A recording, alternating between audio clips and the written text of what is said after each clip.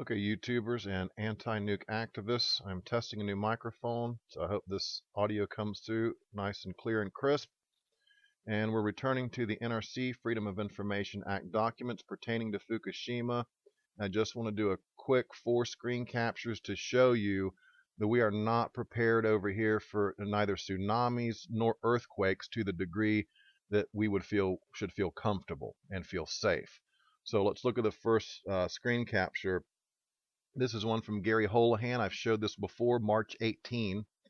And this was in reference to, I'll read the bottom one first because they're discussing the president has directed us to conduct a comprehensive review of the safety of the domestic fleet. And then when we refer to fleet, they're talking about the fleet of nuclear reactors. It's not ships out on the ocean. They refer to them as a fleet of domestic nuclear reactors. Now, the particular email in question, Gary Holohan is emailing Marty Virgilio, and he says to Marty, I think this is right on target, referring to this, the president's directing them to do this comprehensive review.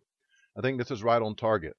In addition, for the long-term look, we will likely need to revisit the issue of non-seismically qualified spent fuel pools, of which I recall there are many.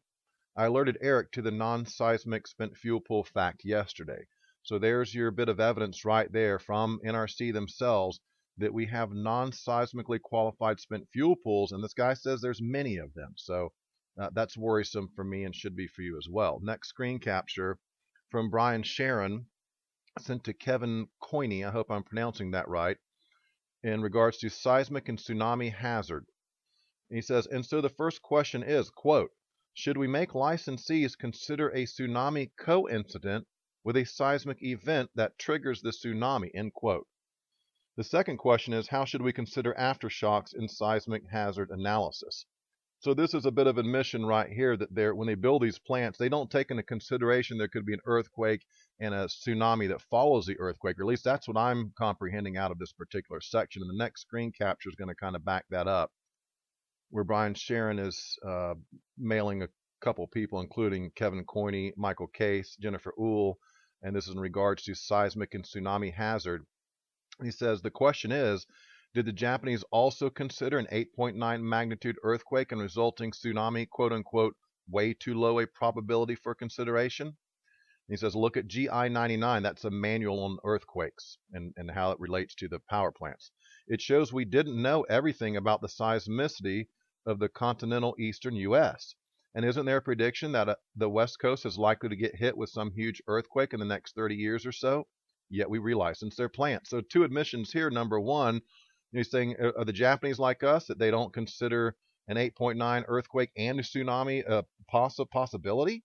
And in the bottom section, he says, look, it shows we didn't know everything about the seismicity of the continental eastern U.S. So, and again, a prediction of a big one on the West Coast. This is extremely worrisome right here. And inside these NRC FOIA documents, this is the insight you get into in their own words. Okay, again, we're using their own words against them because what the establishment mouthpieces and propaganda outlets will tell us is something totally different than inside these documents. We get an insight into the reality in their own admission, in their own words. That's what's so important about these NRC FOIA documents, besides the fact it reveals the world's largest provable mini multi-agency. It reveals so much, it's incredible. It is the silver bullet, the biggest cover-up that we have seen yet on this planet.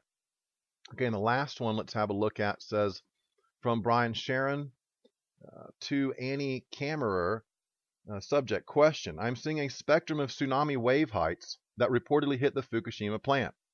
I saw in one of your briefing packages that was a USGS calculation that showed the peak wave height at about 30 feet.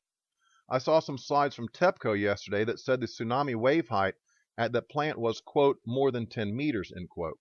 In today's Nucleonics Week, on page 11, it says, quote, TEPCO discovered by checking the walls of Fukushima 1 and the nearby Fukushima 2, March 21st, that the tsunamis had reached higher than 14 meters, about 46 feet above sea level.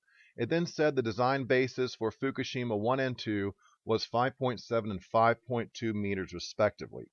Without any accurate measurements, are we limited to educated guesses and expert judgment? I think one question we will be asked is how well we can predict a tsunami wave height. Okay, and it goes on a couple more things there, but the important thing I want to show you here is this emission that TEPCO measured between 1 and 2 and got about 46 feet height of the water level on those particular reactor buildings. So I dug around and looked into San Onofre, and they have a 30-foot, from what I read, a 30-foot protective barrier. So at 46 feet, it would have swept over the walls of San Onofre, according to my research. In any case, and I'll try to include, I don't have that in front of me now, but I'll try to include that screen capture that says the height of the wall to protect San Onofre from a tsunami. I'll throw that in here because it's below the 46 feet. It's 30 feet if memory serves. Okay, and that's basically what I wanted to cover in this short video, just to give you an idea that no, we are not seismically ready, and we're not ready for a tsunami either if we have a big one like there was at Fukushima. Okay, thanks everyone for joining this video. HatrickPenry, over and out.